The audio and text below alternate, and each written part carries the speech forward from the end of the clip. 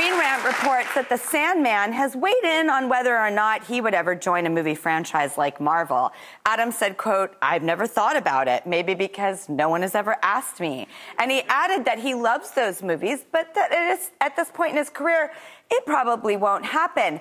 I think that affirmations are like a thought that becomes a seed that gets planted in the universe and then blooms. Mm-hmm. So I have a feeling, you know, now that he's said this, you know, people at like the comic book, you know, factories are like, what about Sandler? Yeah, he'd be great. I mean, he's hilarious. He's like a great actor. What if he played like a villain? You know what I mean? Like a hilarious opera man, SNL kind of a villain in a Marvel movie. I do love the idea of seeing Adam as a villain, right? Just in general, because it's like he's so safe, and if you took that safety away, and he's such a good actor, he can do no wrong.